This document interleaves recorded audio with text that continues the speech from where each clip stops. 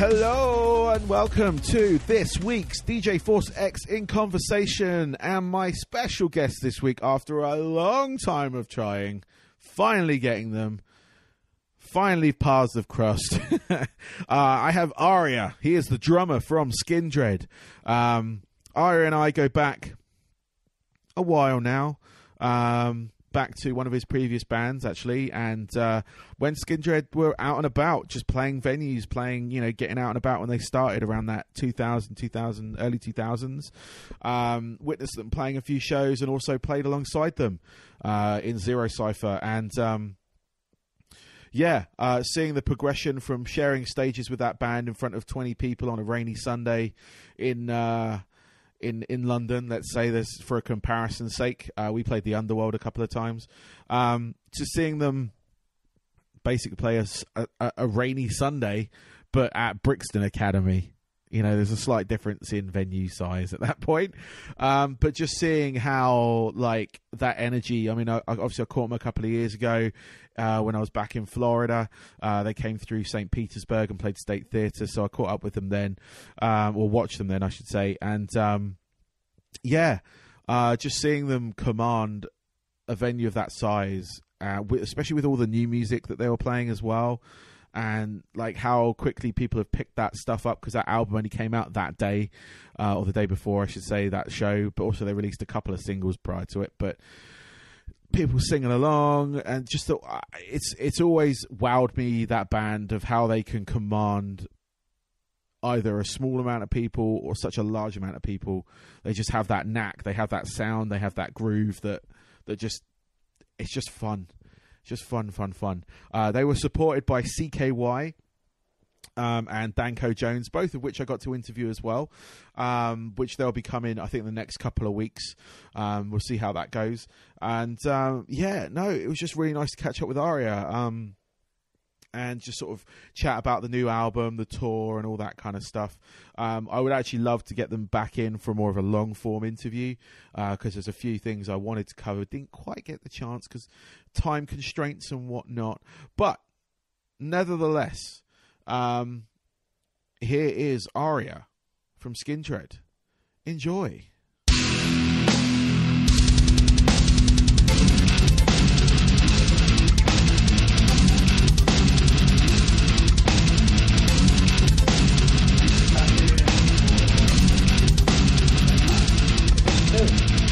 This is audio.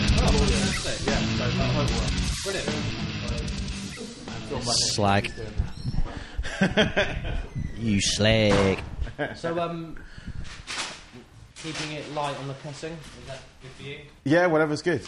Yeah. Yeah, I generally put these things up unedited unless there's anything specific you don't want in there. Oh, great. So you don't have to watch your language. No. Yeah, because it's going up as my podcast as well. So okay, fantastic. We are censorship free. Fantastic. So, Arya, we are here at Brixton Academy in London. Welcome to my show, first and foremost. Thank you very much, Barney. It's very nice to see you, and in sunny London. Yeah, I know. I think we've had every bit of weather this week. We were in Brighton last week, and it was boiling hot, and then it's just progressed to this. This is very British. It is. The opening gambit of a podcast radio show, start talking about the weather. So I apologise to people that really don't care about that sort of stuff. But yes, I was in shorts and flip-flops last week, and it was lovely. So yeah, well, it was different from the last time we met, because the last time we met was actually in Florida. Yes, where it's summertime all the time. Pretty much. Yeah, lovely. Pretty much, yeah. And that was a good show. I really enjoyed that one. Was that in St. Petersburg? That was. Yeah, I remember. Yeah, we briefly chatted while there was noise going on, but it was actually nice to see you guys after moving out there for as long as we did. But now we're back, so fantastic. Good to see you guys more regularly. Yeah, we totally. can see you guys here tonight in Brixton. We're here to chat about your new album, which dropped yesterday. Big Tings. Yes. It is a fantastic album. Thank you. As soon as I got up yesterday, I had it for my commute to work on Apple Music, and I loved it. Thank you very much. Yeah, we're really proud of it. Cool. It was an amazing experience writing and recording it. The fights were kept to a minimum. That's always which good. is always good. Yeah. We recorded it in Peter Gabriel's studio in Box. Oh, called nice. Real World, which is legendary studio. I mean, it's the best studio I've ever been into. Just walking in straight away, you're like, oh my God. It was incredible. So we were there for about 3 weeks, did all the tracking, guitars, bass, drums, overdubs, all that kind of stuff. Then we recamped to Rockfield in Wales, which is where Queen did Bohemian Rhapsody and Benji did all his vocals there. So, I mean, we were so lucky that we had this time in these legendary studios. Yeah, I mean, and we were just soaking up the atmosphere while we were there, you know. I mean, you can hear that in the record as well. Right. And like, obviously, production side, it sounds fantastic, which, you know, that's always good, especially for me. I DJ as well, so playing your tracks out in clubs and stuff. Brilliant. It sounds fantastic. Not that the other stuff never did, because that's always been a floor filler. But this album just felt a bit more... to me, it felt like you were a bit more focused about what you wanted to do with it. Yeah, totally. Yeah, there was a mission statement at the very beginning about what we wanted to do and what we wanted to achieve. And I think I got really, really close to it, man. I mean, I think it's about as spot on as I could have hoped for it to have turned out. Yeah. There was a definite, we need to change things up. Yeah. Not just for our fans who love us and like us and have been there from the beginning, but also for ourselves. Yeah. You know, it's like almost 20 years together, 7 albums deep. It's like my favourite bands didn't make album number 7, most of them, you know? Yeah. So yeah. It was like, people go, oh, we want the old stuff. It's like, well, a polite fuck you, because we don't want to do the old stuff because we've already done it. We want to do new things. Not to say we won't go back to revisiting certain things, but it was like pushing forward and trying to do something different for us. It was on a melodic scale, really. Everything had to be melodic for us. It felt more like, along with the like you say, melodic side of things, but it felt more like you're just making a rock album. Yes, as such. Whereas that's exactly it, Skindred before, you've always had elements of multiple genres within your sound, and that's broadcast across your previous 6 albums. This one, like I said, just seemed more focused onto that kind of rock, like anthemic kind of, almost stadium rock kind of sound. Totally, like big tunes, Big Tings, as it's called. But you had some like couple of ballads on there as well, like slower ones. I mean, for me, it was after we did Kill the Power. If we'd have done Big Tings after Kill the Power, I think people would have seen the progression there. Because Kill the Power was our most melodic record before that, and we were trying these same elements that we tried on Big Tings were there in Kill the Power. And so all we've done is gone, okay, so let's look at the albums that we've done and what we want to do forward, and we know we touched on things on Kill the Power that we hadn't quite came to fruition. And when we did Volume, we were like, fuck this, we want to just riff out. Yeah. And we thought Volume was our heaviest record that we'd ever put out, from front to back, just riffs, everything in there, anything you could want from Skindred. And with this thing, we were like, no, we want to go back to Kill the Power, work on the songwriting, and those elements that we still have in there, there's still drum and bass in there, there's still ragga, there's still hip-hop, there's still all of those things, but they're not going right. Verse, hip-hop, chorus, heavy metal, pre-chorus, drum and bass. It's like each song has its own flavour rather than one song having all the flavours. Yeah. That's the main difference, I'd say. Yeah, I was going to say, because like you said, the elements are still there, like the drum and bass. Is it Alive, I think it's called? Yeah, so that's a drum and bass tune from start to finish. Yeah. And that was what we wanted to do. We didn't want to mess around. It would have been very easy for us to, after the first chorus of Alive, to go into a big heavy riff. Yeah. And we discussed it, and there were multiple riffs and multiple things, and we were like, no, let's just go straight up. Yep. It's more challenging for us as players to keep in a pocket and let the vocal do the talking. Yes. Rather than it going, right, well, I'm bored of playing this one groove. We need to change it up. And it's, that was a challenge. It was you had to be strict and hard on yourself. No, I'm a big fan of drum and bass myself, and that track, I was like, it came at that point in the album where you're like, it's good groove, and then suddenly it just picks it up. And like, it was great fun. It's great. I love drum and bass. So yeah, it's all good. And that was the thing. It was trying to make for Alive in particular, was an accessible drum and bass song. It was like, this would be our version of something that maybe Rudimental would do. Yes. That's what we were looking at, Rudimental or Disclosure, one of those types of bands. I know people are going to go, oh, you're selling out. It's like, there's nothing to sell. No, there isn't. We've done the selling. I mean, you want to sell albums. You're a band. That's how you make your living as well. Yeah, it's not as though you've suddenly gone pop. No, there's always been those elements. Yeah. On Babylon, the second single we ever released, well, the first thing was Set It Off. If you go and listen to Set It Off is lightweight. Yeah. So Selector. Yeah. These are poppy tunes. So's Pressure. Yep. They're melodic songs, and I don't think people go, oh, I like the heavy stuff like the first album. It's like, well, have you listened to the first album? Yes, it has Bruises and Nobody and World Domination, but it also has Pressure, Selector, Set It Off. Yep. So those 3 tracks that still carry on today as well. Still carry on today, and, you know, major key, yep. uplifting stuff, not minor, not savage ripping your head off. Those songs have been part of us. The Fear, We Want, it's... You know, that's why to us, when we did this and we sort of saw a bit of criticism online, we were like, really? Get off your keyboard, you cunt. Yep.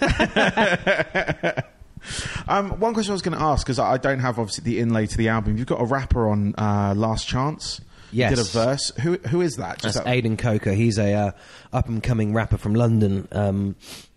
We thought it would be just really cool to have a, you know, we've never had like a guest rapper come on, because Benji usually ticks that box. Yes. You know, and it was like, for us, it just gave it another flavour. And, you know, we toyed with asking a few grime people, and we were like, no, I don't really want to do a grime thing, because I think that's so in the moment. It's like when we toyed with, you know, dubstep, it was of a moment and of a time. And I thought staying true to like a hip hop guy. Yeah. Because hip hop's always been there and is never going to go away. Yeah. I'm hoping grime doesn't go away, but, you know, these things, you know, they ride the wave at the moment. Flows of it. At the moment that thing's popular, and for us it was like, well, Aidan was this up and coming hip hop artist, and we just really liked what he did. He was friends with our producer, and it just worked really well. So excellent. No, because I was just trying to place it, and because I was streaming it, I didn't have the artwork to kind of look it up or anything like that. So, but yeah, with the album, you released a video recently as well for is it That's My Jam? Yeah, that's it. Yeah, that's my jam. Yeah. And that was that one of your? Was it a project that you were obviously heavily involved in, because it doesn't as such have the band in it? Yeah, I mean that was. It was my idea and my vision. I directed it with a guy who filmed it and everything, and I storyboarded it all out and worked on it for about a month, getting into preparation, and then we had 2 days to shoot it, and it was just guerrilla filming. Yeah, because I remember seeing you putting up looking for people around the Clapham Grand and stuff. And yeah, it was things. Basically, it was my first sort of dipping my toes into like trying to produce a video and get things in a way where things were going to happen. Yes. And so many things we had lined up, we were like, yes. And then on Wednesday, before we were shooting, all these things fell through, and we were like, fuck. And, you know, people came to the rescue, and, made it great, actually. Cool. Of course. Really what was the inspiration behind the video? Because it's not your straightforward music video. It kind of reminded me of... to a kind of like, you know, the Daft Punk video, The Funk. Totally, yeah. The dog going into the city and stuff. And that obviously... The imagery side of it, obviously the story's slightly different on that front, but what was for us and for myself, I wanted to do an ode to like the 90s type of videos, where you would see something on MTV at the time, or, you know, Headbangers Ball, or whatever medium you would watch music videos, and the music video wasn't just a live performance by a band with a story, and I was getting bored of doing those kind of videos, and I just wanted to do something where it didn't matter who the band were. Yeah. You could listen to the track and watch the video, and there'd be no connection to the band who were actually performing it. And so the story was quite simple. It was because I came up with the idea for Big Tings and the Cat. Yep. And I got my friend Sam to bring it alive. And as soon as he did it, and I saw it, I was like, we've got to make a video out of this.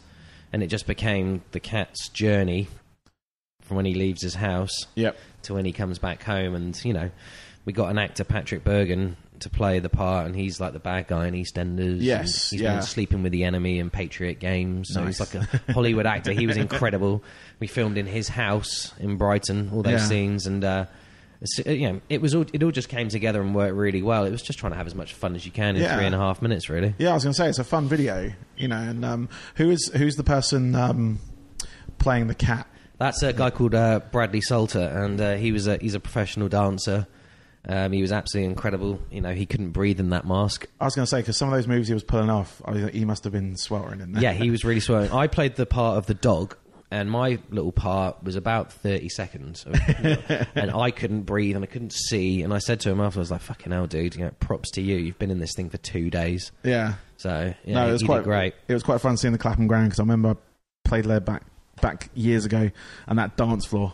Oh, it's incredible. The light-up dance floor in there. It's like proper old school disco. Yeah, exactly. And it was, it was Saturday Night Fever, Teen Wolf, 90s videos, mix them all together.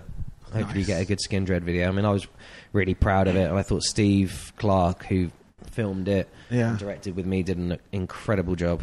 Yeah, he was amazing. So have you got any future ideas for videos? I do, yeah. I think I want to do a few more. Yeah, I'm into it. For Skindred, or are you looking maybe...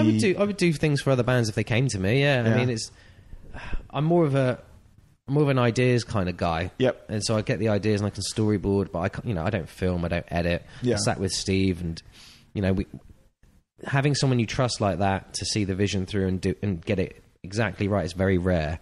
And so, if me and Steve wanted to do something together, maybe. I think I'd probably do another video for Skindred with him. Nice. Well, I know I would, yeah. Well, I look forward to that then. Yeah. That's all good. And shout out to Sam as well. I know Sam. He did your artwork. Yeah, for DOS Prod. the album, DOS Prod. Padman. Yep, he's done...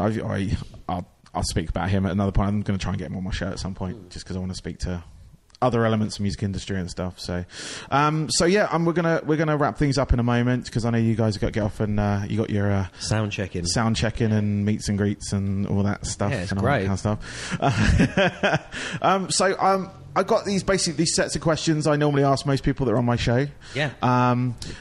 They're not easy questions, or they might be for you in this one. But what is your...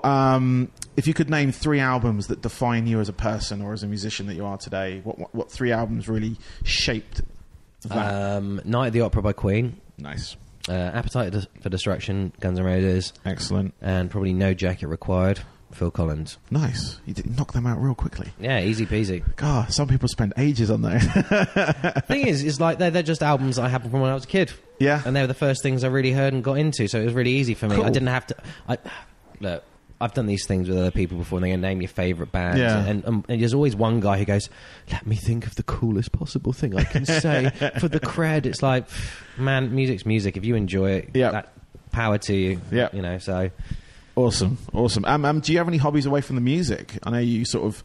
Obviously, full-time with this. Hobbies away from music. I like walking, nice long walks. I go with my wife. We travel around and hike around and do all that kind of thing, which is lovely.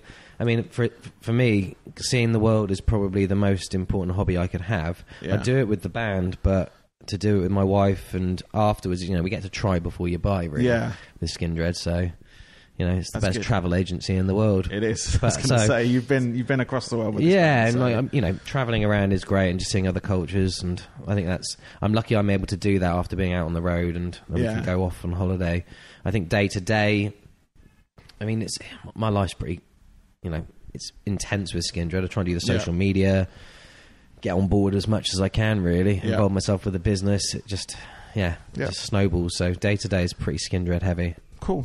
Well, thank you, Arya.